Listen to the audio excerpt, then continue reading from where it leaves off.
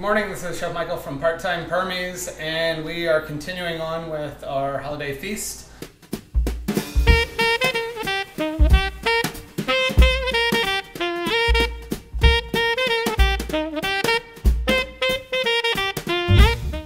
I've just set up the sweet potatoes. I've got some brown sugar, some butter, and some broken up cinnamon sticks, and a little maple syrup.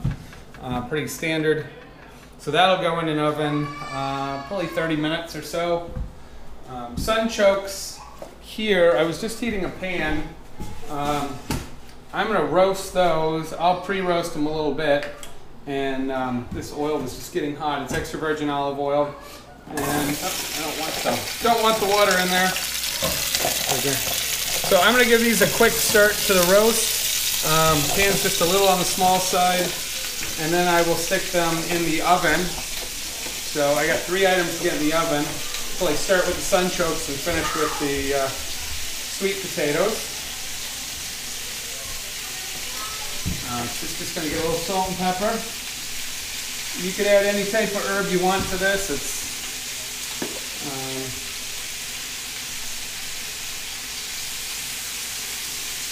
These will break down, get a little bit soft. Started some bacon just before I heated up the cast iron.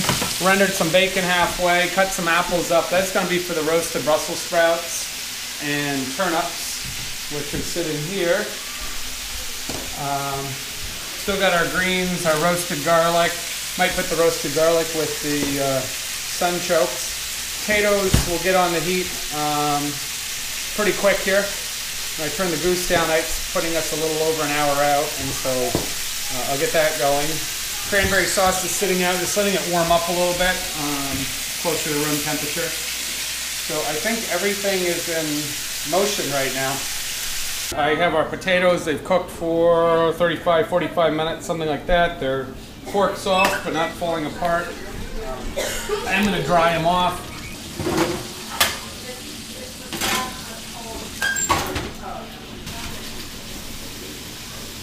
What's in the pan? Those are the sunchokes. I roasted them, but not extremely hot because we got other things roasting. So they've softened. I'm just going to sear them down a little bit, develop a little bit of color.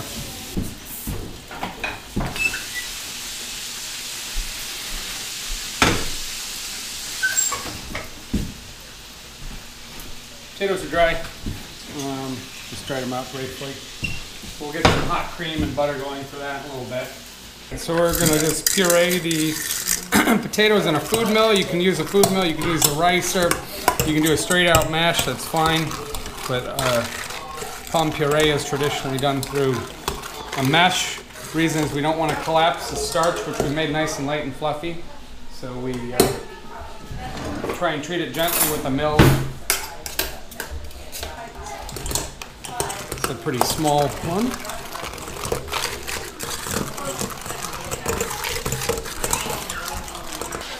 The milk, you just want to warm it or scald it.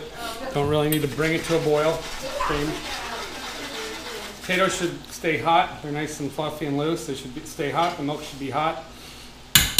Otherwise, when we stir it all in, it can collapse the starch. Begin. Some salt in.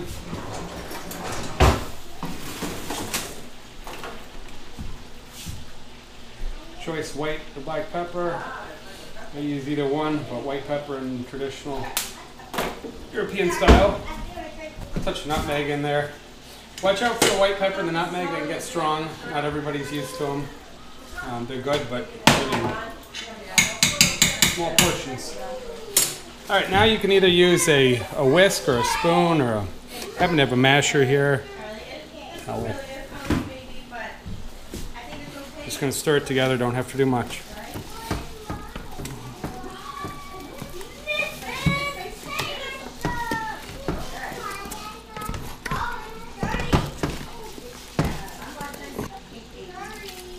Should be just a little thinner than an American mashed potato if you're doing a European one. It will set up on you a little bit.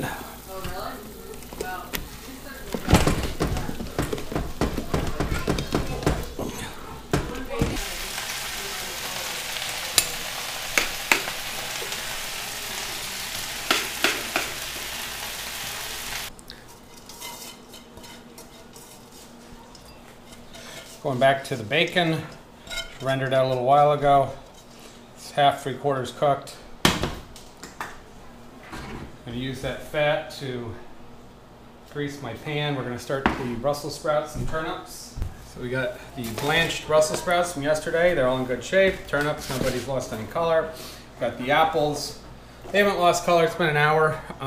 Pulled the trick on you.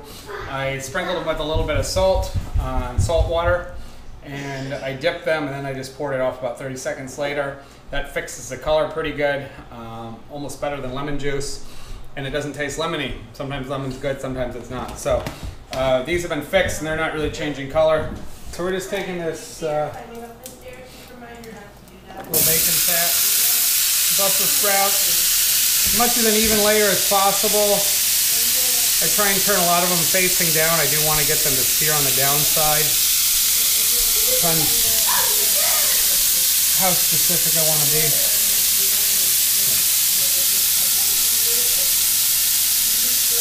These are brown.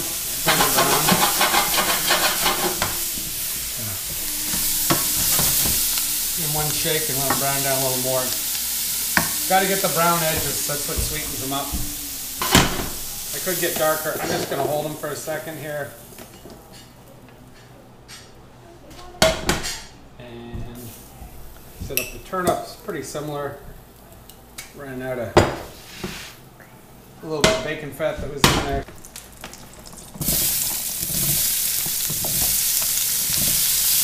Same thing, even layer. Just going to let them brown on one side quick.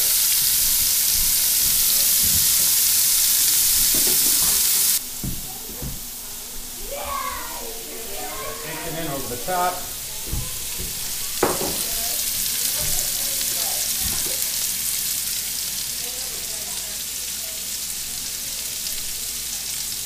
Pepper.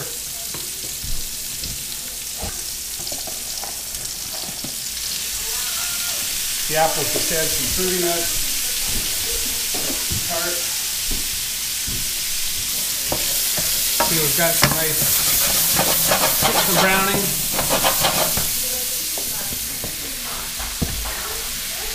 Add the Brussels back.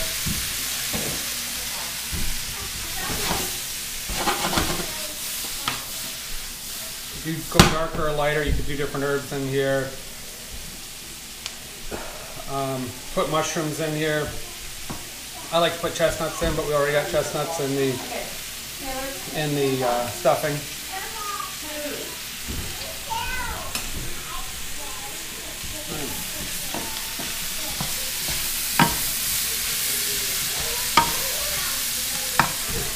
And you can deglaze the pan with nice red wine vinegar, but balsamic will stand it. This is a cherry. It's a local cherry vinegar. What this does is then bring some of the fond off the pan, adds some acidity, increases the fruitiness, just kind of wakes it up. Sort of like lemon juice, although lemon juice is a little brighter than vinegar. You see all those little bits off the pan are coming up. That's it. Right, so this item's done.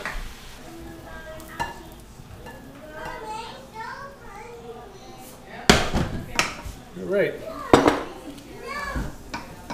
Gonna get some roasted garlic. This is what we roasted last night. Just gonna cut the heads off. Gotta cut through the stem. These are little guys. Just near the top of the head. It's gonna allow me to squeeze out the puree. It'll leave behind most of the rest of the head. So we reheat this pan. I just rinsed it out real quick. Extra virgin olive oil. Want some good oil today. Some organic extra virgin. This is for the greens, so we're moving towards pretty smoking hot pan because we got a lot of greens. They're gonna give off a lot of water. So we got those mixed greens, 2 types of kale, chard, some leek bunches in there. We're just gonna sweat them down. We're not gonna cook them too much, just enough so they break down. Smoking hot pan.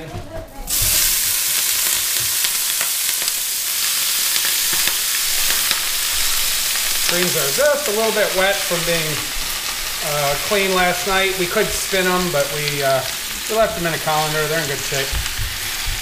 Let's start with that. These are going to These are going to wilt down pretty quick and we'll add more. Use greens if you're careful, you don't touch the bottom. You can use tongs. Kitchens, we like to use hands.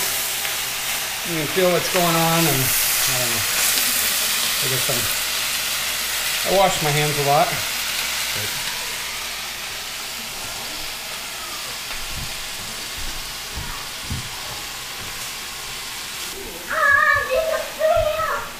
So we're adding the rest of the grains.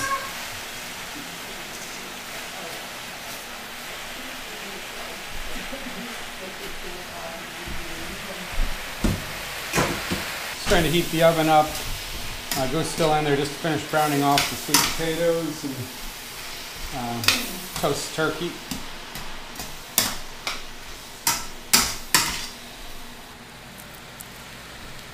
So it won't get all of it out, but it should get most of it out. It's the easiest way to do a roasted garlic.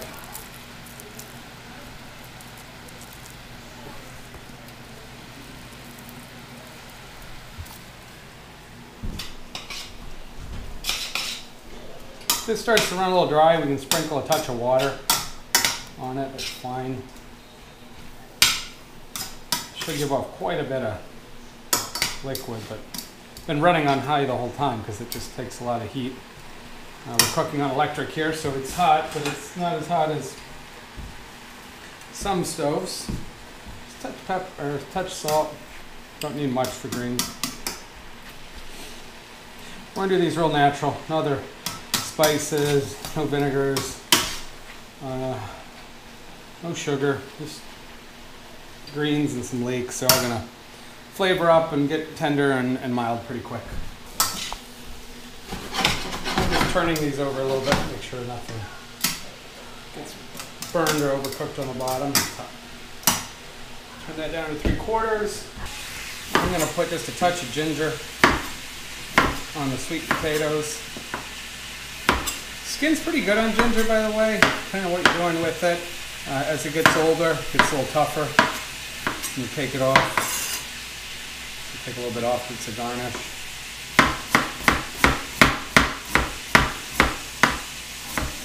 Cut that as thin as possible.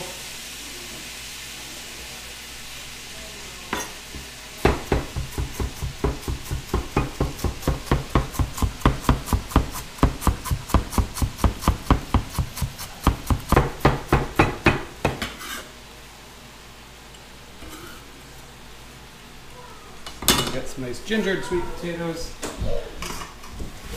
Greens need a touch of water. I've turned the heat down on those, they're just finishing out.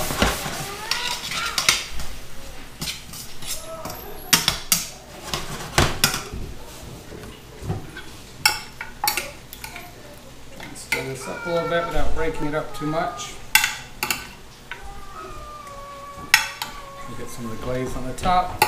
So I got a hot oven running. I got a 500-degree oven, so we're just blasting the turkey. Sweet potatoes.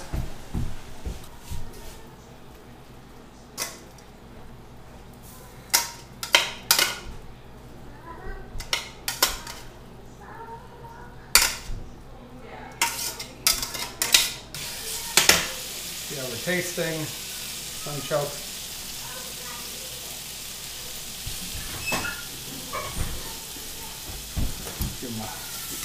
A little warm up here. Might put them in the oven for a second when I get room.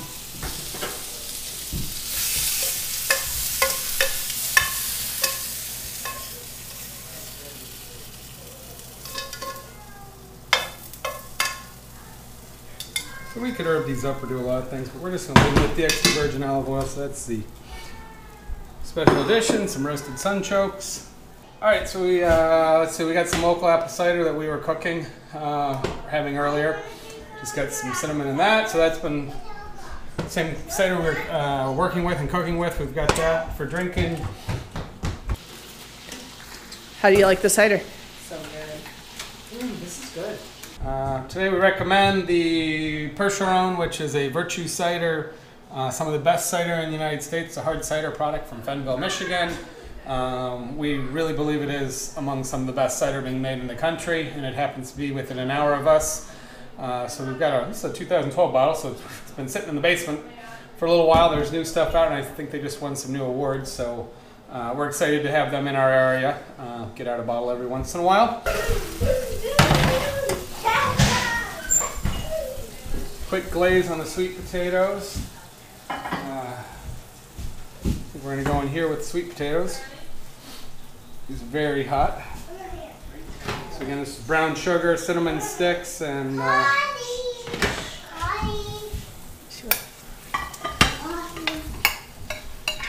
very hot.